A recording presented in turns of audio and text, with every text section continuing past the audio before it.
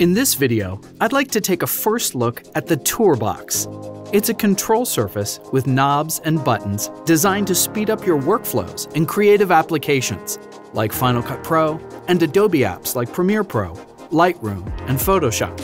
It's billed as the ultimate controller for creators. Let's see how it works. Included in the nicely packaged TourBox box are a quick start guide, the TourBox itself, and a heavy-duty braided USB-C to A cable. These come in drawstring bags as well. The TourBox itself feels pleasantly heavy and sturdy. It definitely won't go sliding around on your desk. Its surface has a smooth, soft feel, which is a nice contrast to the buttons, knobs, and sliders, and makes them easy to find without looking. Depending on which is your dominant hand, it's designed to go side by side with a mouse. Each controller on the TourBox has its own name. As a controller, TourBox can essentially work in any application, with existing controls set up in their software for creative apps.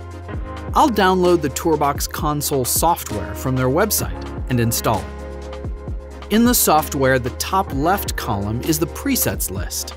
If you turn on Auto Switch, it will switch presets when you switch apps. I don't see presets for Final Cut Pro, DaVinci Resolve, or After Effects preloaded, but we can download these by clicking Create New Preset. You can create your own here, or simply download a user-submitted preset from the TourBox website by clicking Get More Presets.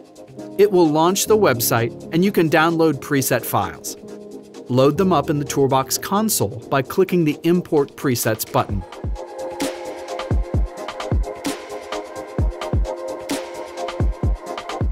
On the right are the preset settings. They are grouped by the button groups.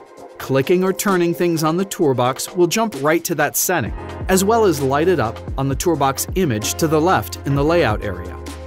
Finally, there is a HUD overlay that you can have on screen, shown by the sample HUD here.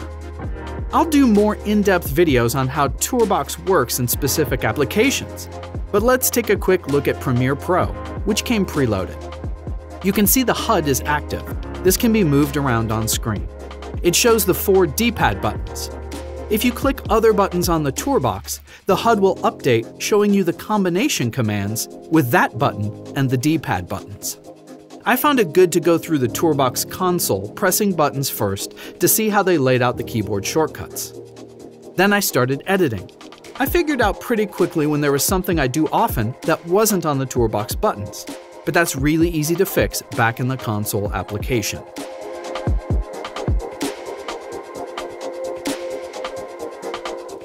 I really like what I've seen from TourBox so far.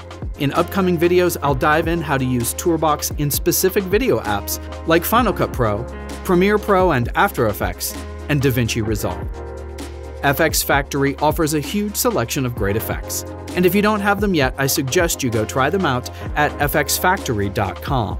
Subscribe to this channel for more great videos every week.